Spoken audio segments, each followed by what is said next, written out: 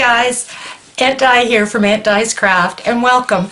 Yeah, just had a shower, so I'm sorry about the wet hair. Today is my grandson's 3rd birthday. I can't believe it. Where is the time gone? So I'm going to be making him a 3rd birthday shirt, and I've decided to use the Infusible ink, so it gives me more time to practice on it. I'm using the sheets, and I just wanted to remind everybody that when you go to weed these sheets, it's not the same as weeding vinyl. You need to crack them. Listen. Crack around. You see the cuts? I hope. Yeah. You crack. You snap around the cuts to loosen them up before you pull off the pieces you don't want. And then you just pop off the pieces. So I'll show you a couple here. See, I'm just popping them out.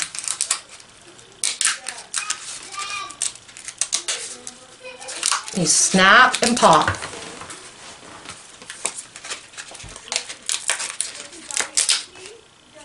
And then you just pull off what you don't want.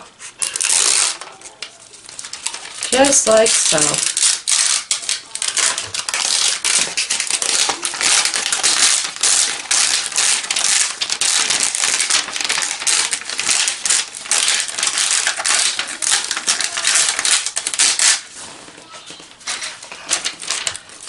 We're going to need the little pieces that might have stayed behind, and if you happen to have a little bit of the backing on, that's fine too. So there it is. So remember, when you go to weed Infusible ink sheets, you don't need to use your pick. You snap it to break it from the cut and just pull it apart. So let's go. I've got my grandson's t-shirt ready. And let's go apply this stuff and see if I'm getting any better at it. Take care, guys. See you in a bit. So I have here my Easy Press mat and the t-shirt that I'm going to use. I'll start with the back part. Now what I'm going to do, because I'm doing something on the front and on the back, I am going to put a piece of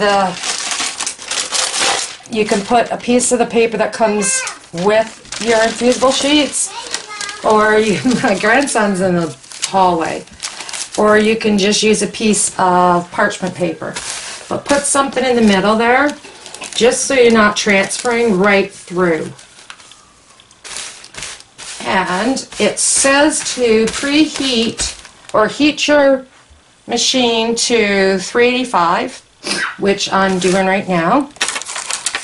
On the back is going to be his letter, which I did go ahead and I did an offset, so I'm going to have the 3. Hopefully you guys can see all these. Let me go a bit closer.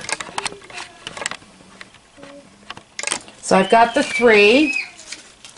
And then I've got an insert with the buggies. So what you got to do is, you can't do this in 2 shots. You got to do this in 1 shot. It's not like with your other vinyl where you could do layers. Pretty much you're doing it all at one time. So insert it to where it's got to go before we apply it. Just like that. So now it looks like 1 piece. Okay? And it's going to go someplace like that. I think looks like the center. Let me see here. Go from the armpit to armpit. I'm going to say 13.5. Yeah, that's pretty close. Now I still need 1 more piece of my paper. First of all, we have to preheat the shirt for 15 seconds. So we're going to do that right now. So just put that on top and push your little green Cricut button. You don't have to press on this one because it's just warming up the shirt.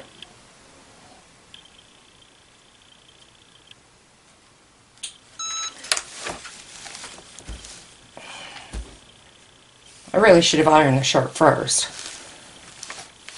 But that's me.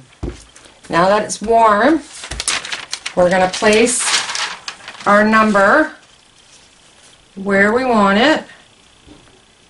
I'm going to say right about there. You see? Yeah. Put our piece of paper on top.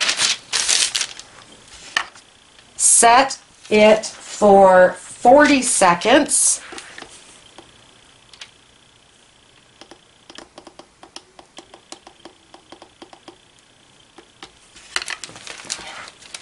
And with a bit of pressure, push your go button. You don't need a lot of pressure, but you do need a little bit. I have found that out with the Infusible ink sheets, whereas with the vinyl, I don't use any pressure when it's going on material. When I put it on wood, I did need to use some pressure.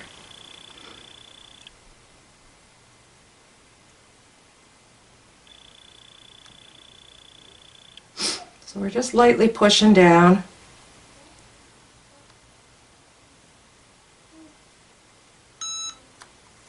I'm going to push it up because there's still spots that haven't been touched. And I'm just going to lift it, move it very carefully. I lifted it. Do not just drag it across because you might cause your stencil to move. So yeah, today my little guy turns 3. It's hard to believe. It doesn't feel like it was all that long ago that I was introducing him to everybody. And now he's 3. Oh, look what I got came in. My dog tags. I'm so thrilled about them. I'll show you in a few minutes. We're going to be engraving those. See what I mean? I've got so much plans going on.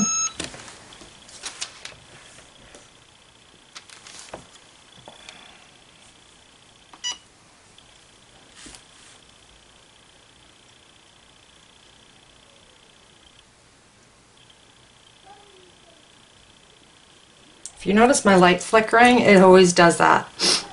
I've got quite a light in here. It's a chandelier actually. I fell in love with it. I'm going to have to bring the crystals off it here soon and get it washed though. And it does cause quite a drag or draw, especially when I have to use one of my machines.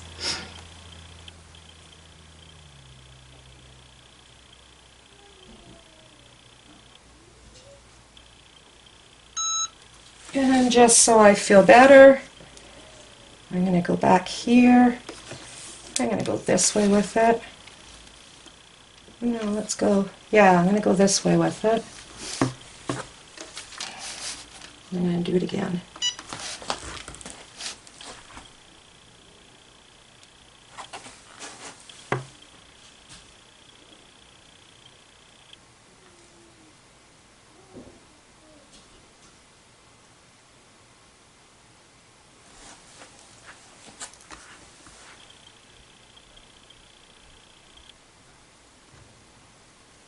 Oh, I hope this is going to turn out.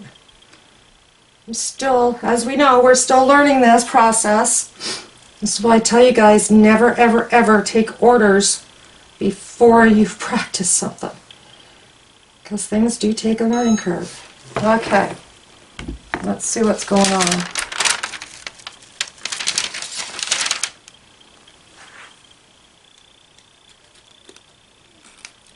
Ooh. Oh my goodness, did that ever work? Can you see that? I can't believe that. Look at that. Look, look. That is awesome. So, now I'm going to put this down on my mat, just because I don't want that to transfer onto my mat. That's got to get bigger because I've got lots of little ones. Now on the front, I was going to put some different trucks. Question is, where am I going to put them?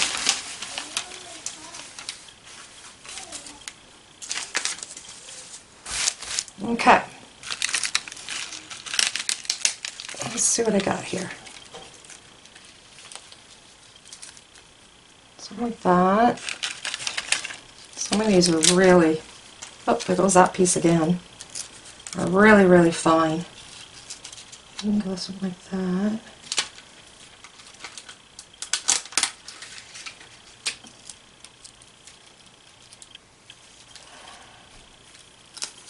Tractor.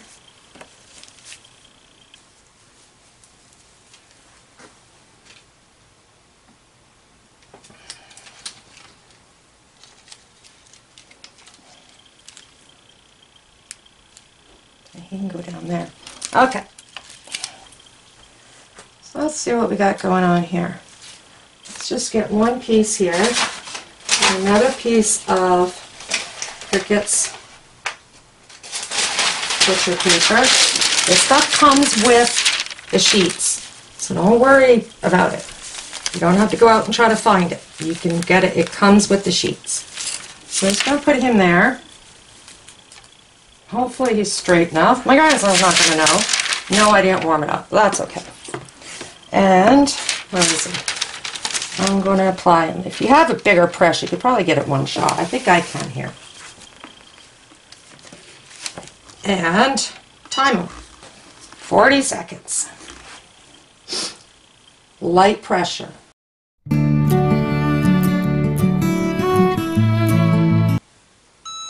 Lift.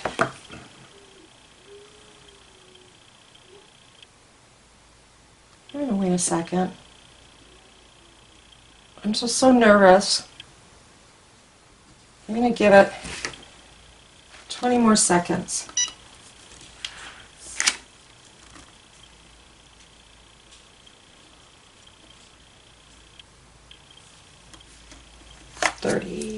Where's my 10, 8, 7, 6, 5, 4, 3, 2, 1.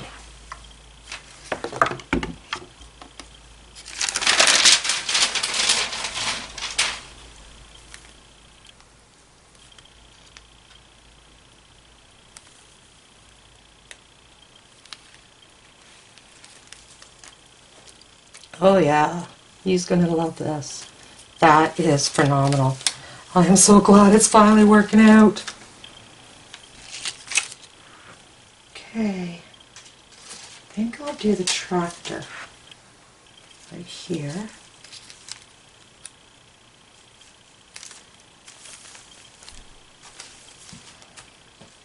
He's going to go here. So we've got the tractor on one side and the bulldozer on the other. I'm sure it's going to be so big on him. He's going to love it. So once again, just cover where you need to.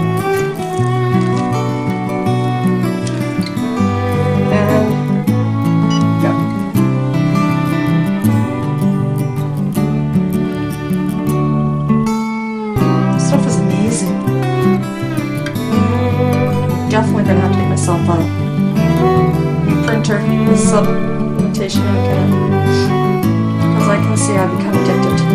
I can very easily get used to using sub-limitation or Infusible ink. This stuff is phenomenal. Yeah, it's a bit more expensive, but sometimes it's best. So just for another 20 seconds, just because that made me feel better.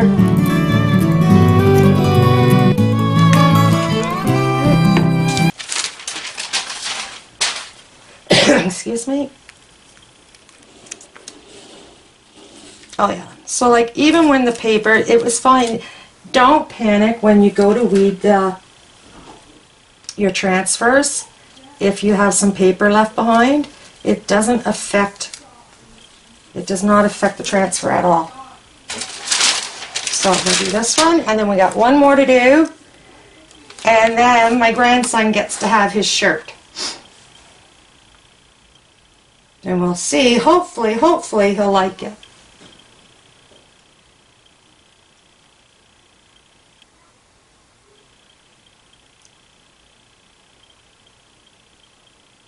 Yeah, those colors.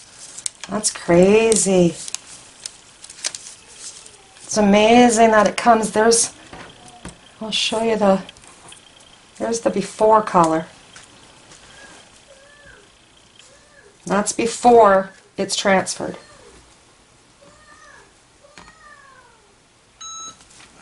I'm going to try just the 40 seconds and see what I think. Oh, I don't think that piece was down. Were you? Yeah. 40 seconds. That's all you need, just like they say. And I forgot to put a thing there, so I probably transferred over. And it did not. Oh, that's wonderful to know too. It did not transfer through. So we've got one more iron-on to do, or one more image to do. Try to center it a bit.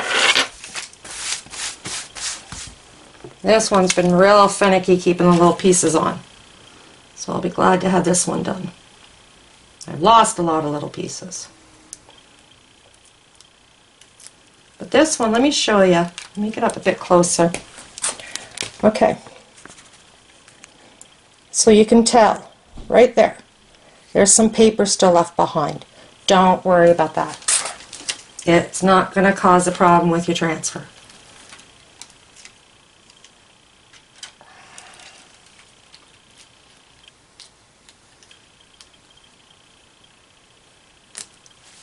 So let's lay that down, put our paper on it, just put something here. Yeah, I'm going to do it in one shot, as long as I line it up right, and 40 seconds.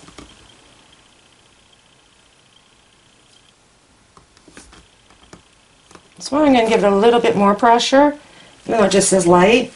Which I understand now why, because it's got to stay put. This is just, I'm so impressed.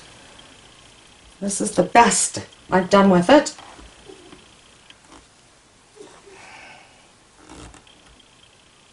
And I'm thrilled.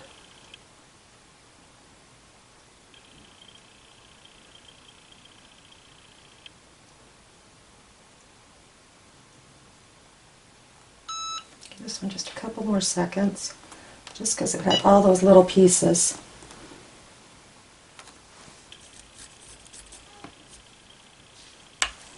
Well, I've been concerned about.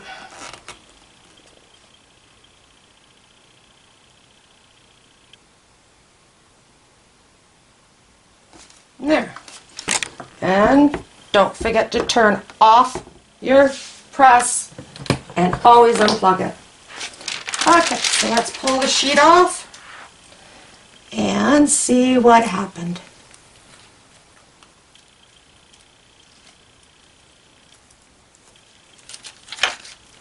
And see, remember, the paper was right here, and that transferred perfectly fine. So yeah, I am thrilled with how this Infusible ink works. It's just so cool, so cool. I'm going to get them to try it on here in a minute and show you guys. But yeah, I ordered these dog tags from Amazon. If you go onto my Amazon store with the link below, you will find them under my blanks. And you got 2 circles,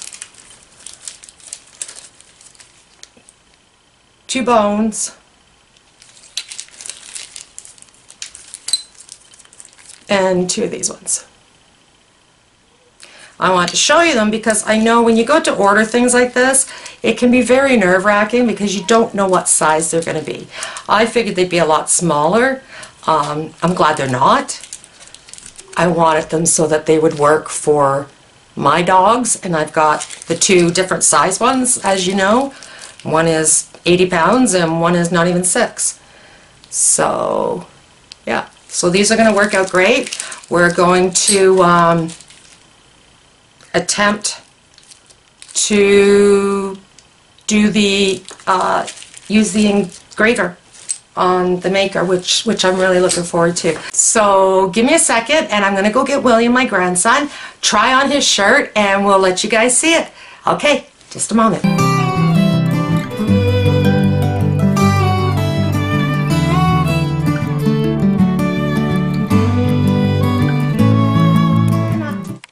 Look at your buggies! Buggy!